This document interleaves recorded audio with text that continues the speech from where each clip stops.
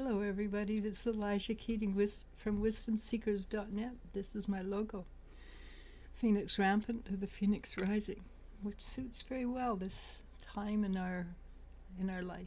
This what's happening in the world at large. So while I'm on the subject, thumbs up please, press a button. Whatever everybody else says, please do that. I'm not very good at remembering that sort of thing. This is for the 17th of January 2024. And what's the energy like today? I think the energy, well, of course it's a dichotomy. Let's be honest. For certain people, it's really good. And for other people who are catching up and haven't chosen yet to let go their burdens, it's probably harsh. But for a lot of people who've put in the effort, it's going to be easier today for the 17th, because today I find the energy, it's not light, it's actually quite strong, not heavy, strong. And that means, what does it mean? It means a lot of things, honestly. But it's a very individual day. How it affects you will affect you in an individual way. If you're not due for, if you've done your lessons and you're caught up, you'll be fine. If you haven't caught up with your lessons, then you won't be. And for people who've caught up, but their body hasn't adjusted, they may be sick. And there's a lot of people sick in January. And I know of a couple of people who have had COVID or are in the process of having COVID. Why COVID particularly? Because we are still running that energy through our system. We're still running the energy of lockdowns, enforced shots, etc., and an undeniability. Plus, the powers that be are threatening that disease X is coming, and we won't go into it because it's kind of dire. But I don't believe that it will happen. I do believe it will be forestalled, because I don't think society wants that to happen.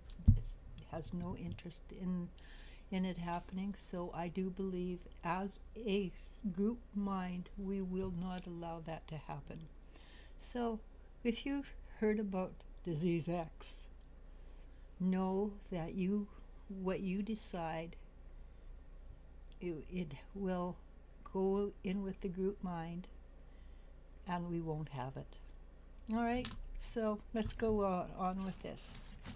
And you know, ground roots belief system is very powerful. It was the ground roots that allowed us to have COVID. It will be the ground roots that denies us disease X. We are very powerful when we work together. Individually, we're powerful, but as a society, we're even more powerful. You don't want a World War III? We won't have a World War III.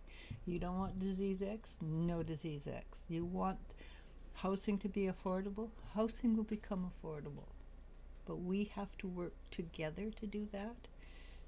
And until we do, we have all these rumors running around the world.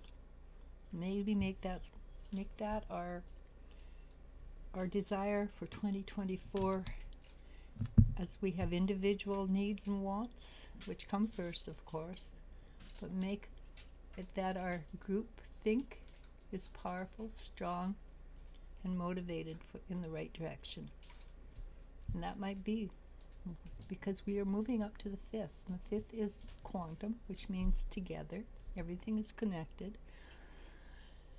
So as we move to a higher vibration, groupthink will be positive, because we'll have telepathy. You can, but you got to be really darn good to do it. Lie with telepathy or feelings. And I have never run into somebody that good. and I've used telepathy for years, well, close to 50 years.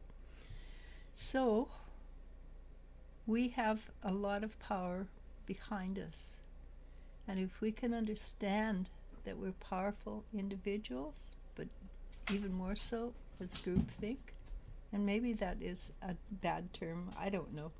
It's just, it seems to have a good one.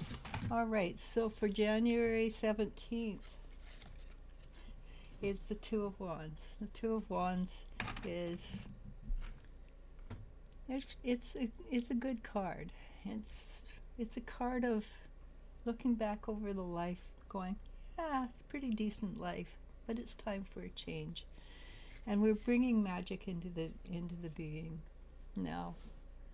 And so, as for groupthink, society-wide, it has been, except for an exceptional percentage, generally we have gone deeper and deeper into lack mode.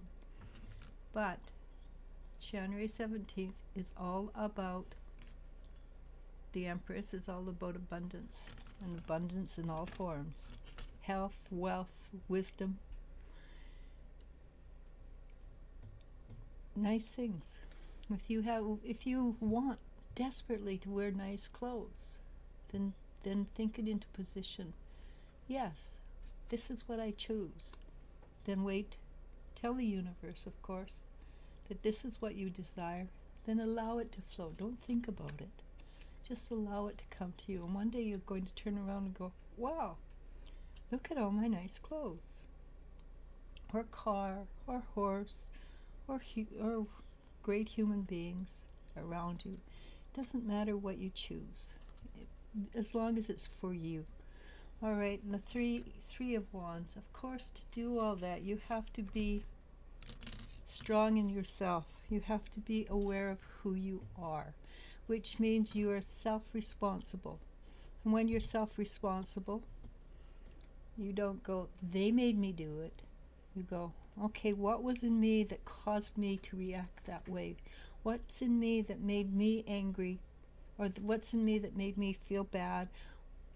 What did I do to cause this energy? It's all about you. All right? But it is also a day of coming together, because this is very rare. Do I ever get one of the kings and queens together? And this is about abundance, as king and queen together. It is a day that indicates that the balance of the male-female energy is very, very important on the 17th of January. Allow it to come into you. But I have a lot of abundance cards today. A lot. How do you do it? Well, the new byword is be in happiness or be in joy. And if you haven't got that in you, be in the closest proximity of joy or happiness, because not everybody's going to be there.